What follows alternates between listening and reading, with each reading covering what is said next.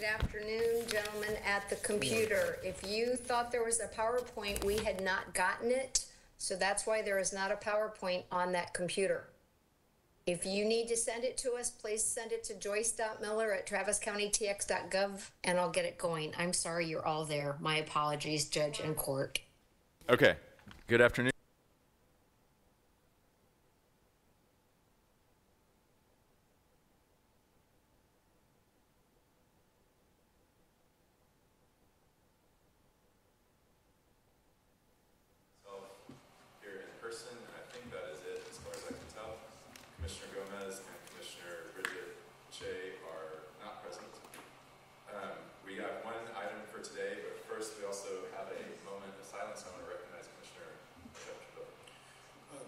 Judge, I just want to recognize and have a moment of silence for Judge Morris Overstreet, who passed this weekend. And if we can have a moment of silence, I'll say a word or two about it after.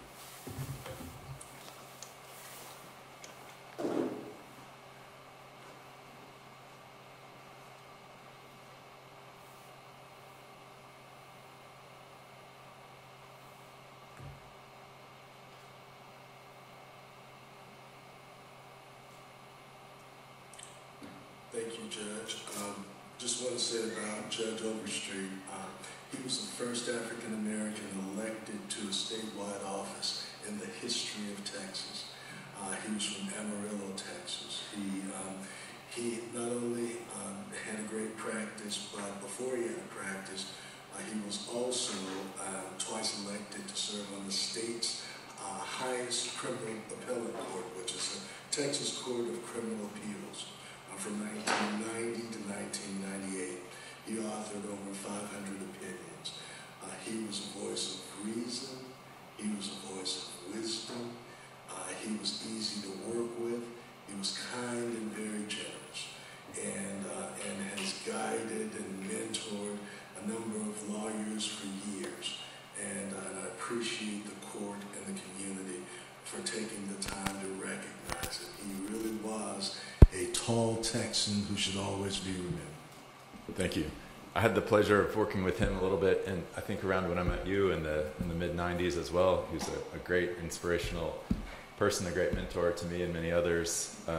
And I hear from Commissioner Ellis, Rodney Ellis in Houston. I think his funeral will be, I believe, in Houston tomorrow, and then I think the burial. And I think they have a memorial service tomorrow.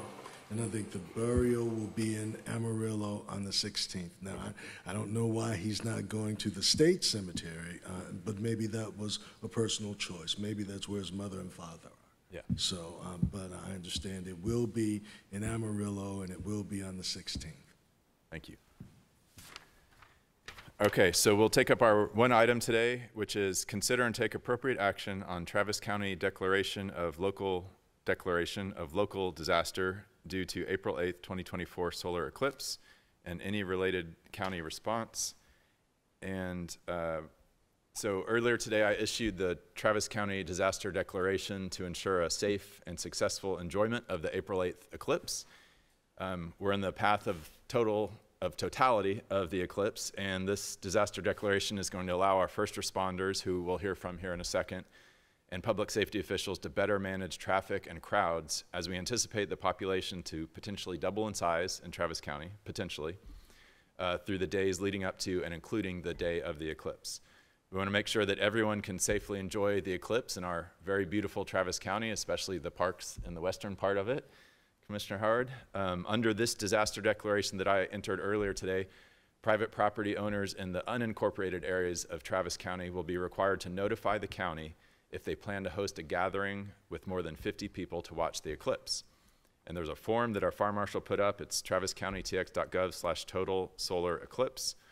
And so make sure to get some cool solar eclipse glasses and prepare for this. And we're going to hear from some of our county staff and law enforcement about why we did this and kind of a little more background. So Eric, Judge, if I could, I had a meeting with the superintendent of the Austin Independent School District this morning, and he just wanted to make sure that he understood the nature of the declaration and that it might not adversely impact the students that are at school every day and often at school, and that's where they get their breakfast, lunch, and sometimes their dinner. So if we could talk a little bit about how we expect school districts to be impacted, or whether, and maybe they won't be, but just that we've given that thought and we are communicating with the school districts so they know what they can and cannot do during school hours. Sounds good. So what are we doing, Eric? Judge, yeah, thank you. I got a few folks up here with me, and I'll ask them to chime in when it's appropriate. Bottom line is that the disaster declaration is just helping the Travis County access the tools we need to be better prepared as best we can for the unexpected surge of folks that may come to our area for the eclipse. So specifically related to the registration of places of folks are 50 or more, it's to help their first responders get an understanding of where there may be gatherings. So if there are problems in those areas, we have that anticipation and we can put the appropriate level of resources. There's some other areas that'll assist us with as we work towards the eclipse event, but that's the primary one. Part of our planning, and as it's been ongoing for several months now, has been reaching out to the school districts and understanding how they're going to behave as far as being open or closed. Most of the school districts on the west side, I believe, are modifying operations.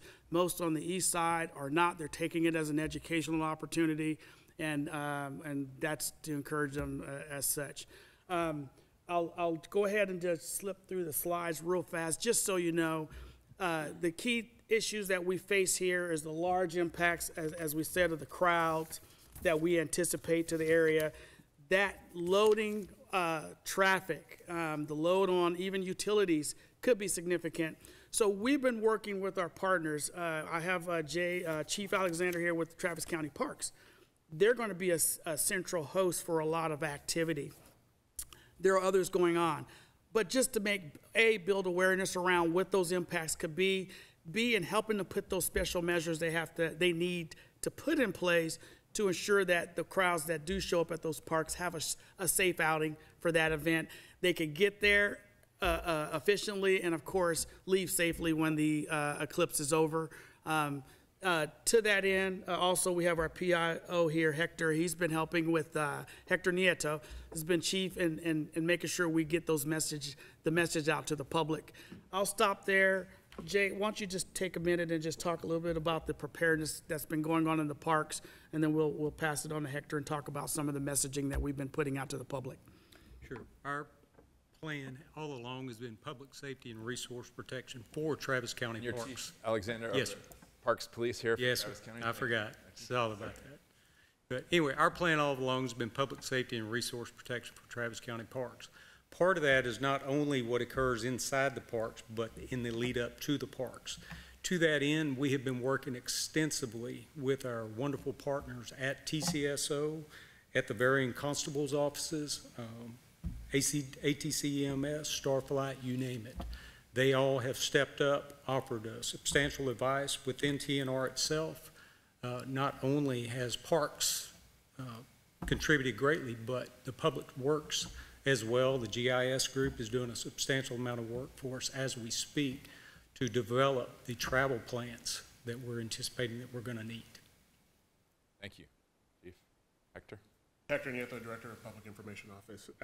Our office has been actively communicating out to the public using various methods on social media and in direct partnership with our friends in the press. We are encouraging the public to plan ahead for any congestion throughout the event. We also are encouraging them to reschedule any non-urgent appointment that day. If you're going to the dentist, that's just routine, schedule it for a week later or even the week before if you can. We're also encouraging the local public to stock up on your groceries and your gas the few days before. That way you're not having to run out that Monday during the actual eclipse itself. And then last, also, if you do plan to go out on the day of the eclipse to go watch it, do so with time, with caution. If you are going to be at one of the many either one of your local parks, whether it's county or state, download What 3 Words. It's an app that allows you to, that helps you identify your location in case of an emergency. So can I put my dental appointments off altogether? You can blame me for that one. Sir, you got it. You still got to do that. Just as a final thought, again, all of our planning is leading to that day. We plan on being active both that Sunday and that Monday in the joint City of Austin Travis County Emergency Operations Center with staff in place, connected to our other municipal partners and emergency management agencies across the county. We're all going to be having a watch party from that location and being ready to support them if anything breaks. But we expect to have a nice, perfect day with a nice, perfect crowd, and but we're going to be ready if it doesn't turn out that way. Sounds good. Any questions, Commissioner Trevelyan? Well, I still want to get out of the dentist appointment. I think I'm good other than that. Right on. Commissioner Howard? I knew you and my mom had something in common. Now I know what it is. So there had been talks of other restrictions, like on the west side. Are we not closing roads and that kind of stuff? Right now, there are no active plans to close roads, Commissioner. I mean, really, the objective of law enforcement is to free flow traffic as best as possible, right? So we want to make sure, even when we were talking specifically around potential challenge points going into and out of the parks, the goal is going to be to keep the traffic moving as free flow as possible. We want to be prepared if anything impedes the road. That's what we're trying to put resources in place for, to direct traffic, extra law enforcement on the streets out in those areas, extra signage, working with Waze and Google to try to pre-identify and map routes that people can take safely into and out of the area. So if we have to, well, I don't want to say speculate. The goal is not to close roads if we don't have to. Right, good. I talked to Bob Ayers of the Shield Ranch this morning, and they are planning an event. So, you know, I think we've got to, I'm not sure how we're going to communicate to property owners about, because right now it just sounds like you just are asking them to let you know where people are going to be, parties of 50 or more. I think, you know, if we need help from property owners, they're always gracious. They already volunteered if we need their space or something to let them know. But, you know, I just don't want us to do anything that messes up the traffic flow, you know, out of extra caution or something. I think it's, Commissioner, it's all about the expectations with the traffic, right? There's going to be a lot, and it won't necessarily be a first responder that's the issue. It's the volume of the traffic. I do know, if I'm correct, and the gentleman here can help me, but I believe TxDOT's even going to stop construction on major state roads in and around that area. I believe our county folks, if they have any constructions, it's going to be done for that range too. So it won't be us building on the road and putting cones that are having problems. It's really going to be the volume that we're keeping an eye on. Okay. And then are you cooperating or collaborating with the constables and the sheriff's office? Absolutely, absolutely. Okay. We're going to put them to work. All right. Well, they need to know what y'all are envisioning so they can be ready. Yes. Chief Alexander has talked to TCSO about all that and the constables.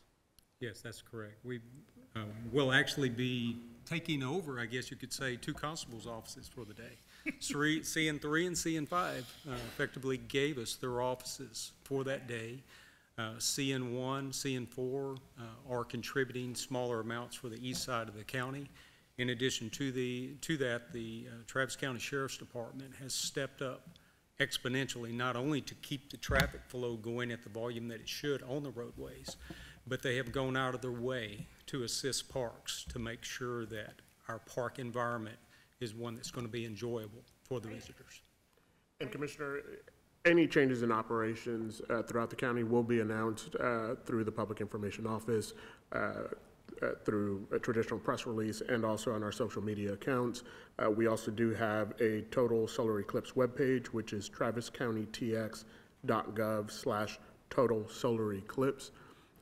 We have also sent each of your offices already the links that posted today to those social media posts. And those posts do have a significant amount of information that we encourage you share with any constituents that may have questions. Great. All right, and so Chief Alexander, so with the parks, we've got reservations. We're doing reservations for the eclipse. Yes, sir. The reservations for Hamilton Pool, sadly, are full. So no one else can go there. If you don't have a reservation, you cannot go there on this day. Same with, I believe, Arkansas Bend. Arkansas Bend. Pace Bend. And Pace Bend, same deal. You opened up reservations to the public and they filled up.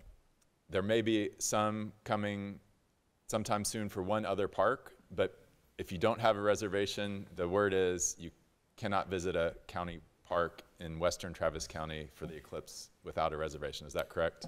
Yes, sir, that is correct, and all of the overnight reservations are booked up. Okay, terrific. And where, Hector, do people go for the to register if they're having an event of 50 people or larger?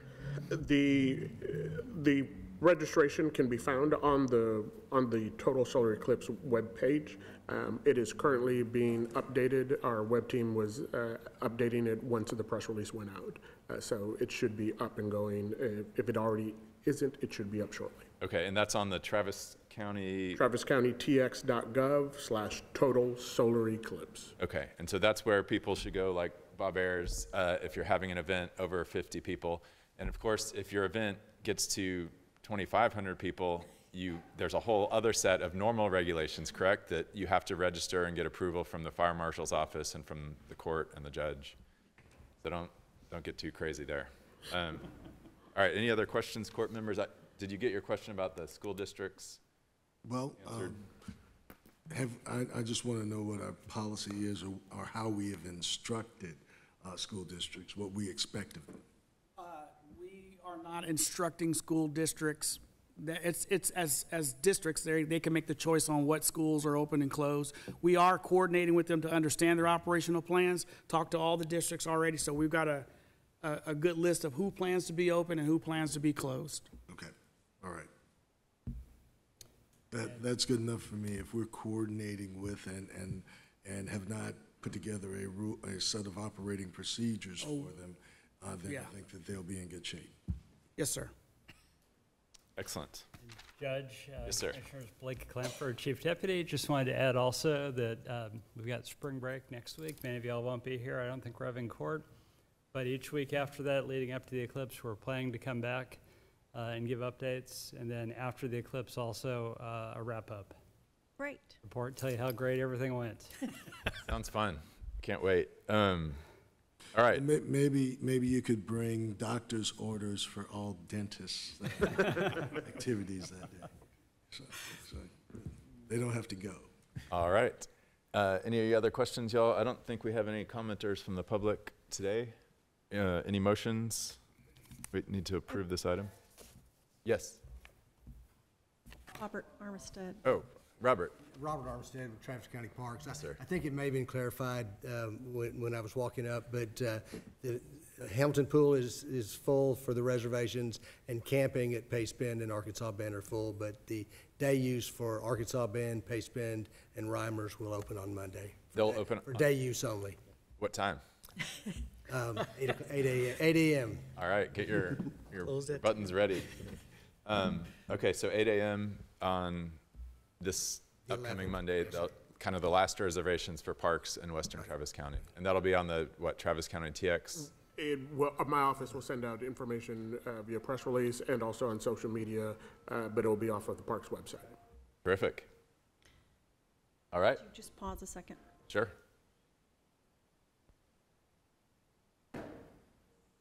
Commissioner Shea is asking a question, but I'm not sure what her question is. Okay. We can still take questions after we. Okay. And could you remind us what our vote does? So the vote today, so the way our system in Texas is set up, the county judge, that is me in this case, can order things like I ordered earlier today, a disaster declaration. And then the commissioner's court, to extend the time of that happening within 7 days, I believe, has to take a vote here to extend that on. So since we're making the declaration today, it's going to be in effect until the 8th, because we're requiring that registration and those other measures until the 8th. The court ratifying that today will keep it into effect. So that will be my motion. Okay, motion from Commissioner Trevelyan, Second, second from Commissioner Howard. and I have a question. And yep, go ahead.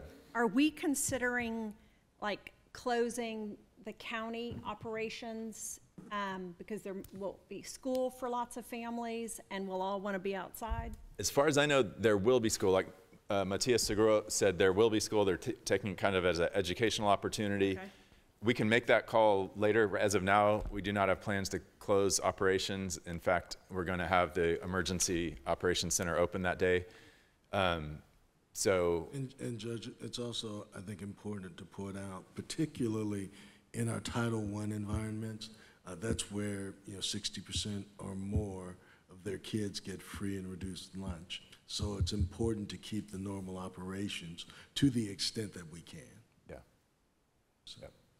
Yeah, so a couple more weeks to think through that, but as of now, my understanding is they're going to stay open. I think Del Valle, last I heard, is still open. I haven't heard of any other cancellations. All right, we have a motion and a second. Any further discussion, court members? All those in favor? That passes unanimously. All right, thank you all very much. Thanks for being here. Thank you, sir.